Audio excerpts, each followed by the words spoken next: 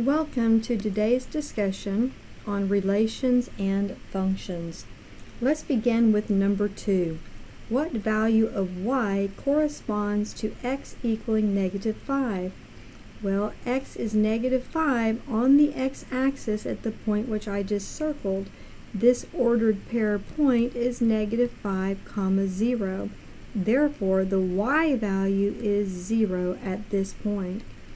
Let's also work example number 5. It says, for what value maybe values of x is y equal to 4? Well, y is equal to 4 all along this dashed line that I am drawing. So the points on the graph are on the left side, the point -4, +4, the point -1, +4, and the point 5, +4. From those 3 points, the x values are -4, -1, and 5. Now, as we move down on this document, we will see that the next questions are referring to a table of values rather than a graph. And let's look at number 11. Number 11 asks, for what values of x is y equal to -10? Well, if I highlight the y values of -10, we can then see the corresponding x values that go with those y values. So in this case, there are 2 x values that go with a y value of -10, and they are x values of -5 and +1. Let's move to the next page. We will now look at expressions and have questions in topic 2 asking to evaluate the expression. Let's evaluate using the x value of -5. On number 10, if I substitute the x value of -5, this will be the square root of -5 plus 4, which would be the square root of -1. We cannot take the square root of -1, so our answer would be that this is not a real number.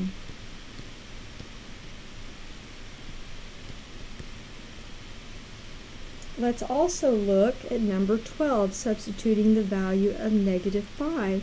This would be negative of the absolute value of -5 minus 2. The absolute value of -5, which I'm highlighting, will be a +5. But the negative in the front will now apply to that +5. So this becomes -5 minus 2, which results in -7.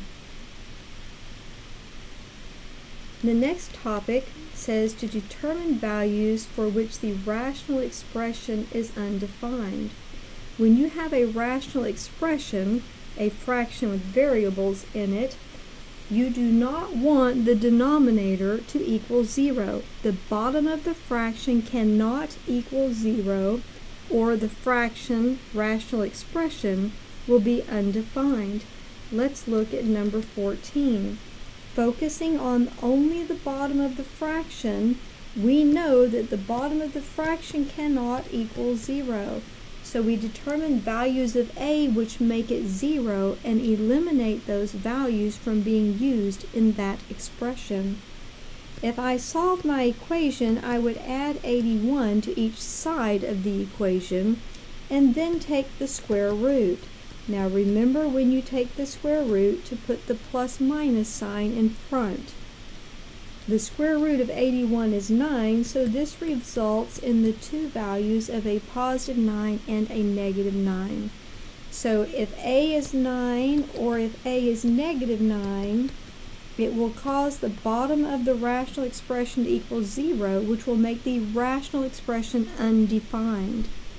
We will use a similar method on number 16. Again, what x values make the bottom of the fraction or the denominator equal 0? This could be written as x squared plus 3x equaling 0. I will now factor out an x and then set each of these factors equal to 0. My first value, x equaling 0, and my second value would be a -3.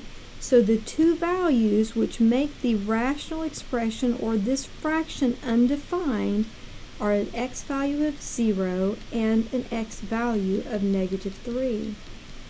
Topic 4 takes us into square roots. With a square root, we cannot take the square root of a negative number in the real number system. That means that the radicand, or the information under the square root, must either equal 0 or be positive. We write this as 2x plus 3 greater than 0 means positive values or equal. These are values which are fine when substituted in to this expression. If I subtract 3 off of each side of the inequality and then divide by 2, I get x values greater than or equal to -3/2. Those values, when substituted into the radicand, will make that either a positive value or 0. This, written in interval notation, would be a -3/2 to a positive infinity. We place the square bracket on the -3/2 to indicate that -3/2, you may use that number in that radicand. We can also do this same process on number 20, where we set the radicand greater than or equal to 0, meaning positive values or the number 0. I then subtract 3 off each side of this inequality, and as I continue in the solving process, I now divide by -1. When I divide by a negative number, I must reverse the direction of the inequality. So all values less than or equal to 3 would be fine substituted underneath the square root. Written in interval notation, this would be values to the left of 3, which would be -infinity to 3, and I put a closed bracket on the 3, indicating that I can use the value of 3 in that expression, and it would be defined. If I go to my connection to college algebra on my next page, I see function notation. Number 1, I'm not going to do the exact example given. I'm going to change it and substitute a 1/3. If I put a 1/3 in these parentheses, that's my x value. So 1 over x will become 1 over 1/3. This is referred to as a complex fraction, which is a fraction inside a fraction. This could be rewritten as 1 divided by 1/3, which means to multiply times the reciprocal, which results as a value of 3. Number 2 asks for the domain. The way we find the domain is by setting the radicand greater than or equal to 0. That tells me what values will end up being positive or equal to 0 such that I can take the square root. On number 3, it's asking me for x and y intercepts. An x-intercept is the point or points in which the y value would be 0. So you would substitute the y value of 0 in and find the x values that match it. The y-intercepts, or really just the y-intercept, would be that point where the x value is 0. So you would substitute the x value of 0 in to determine the y value that matches it. Now, as I scroll down, I'd also like to look at part B and part C. So I'm going to get down where I can see my graph. Part B says, keep scrolling down, asks f of 0 equals something. Well, in this case, your x value is 0, therefore you are looking for the y value. X value is 0 at this point on the line, and this is the point 0, -3. Therefore, the answer, the y value, is -3.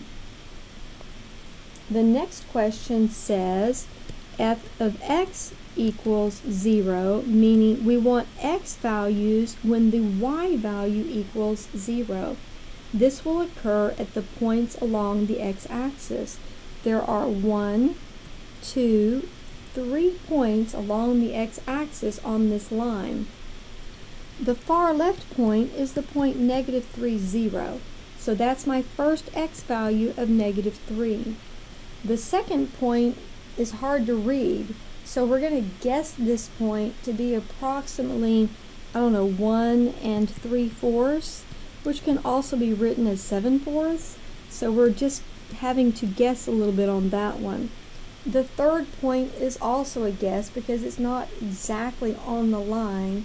So let's kind of estimate this one as being 6 1/4, which could be rewritten as 25/4.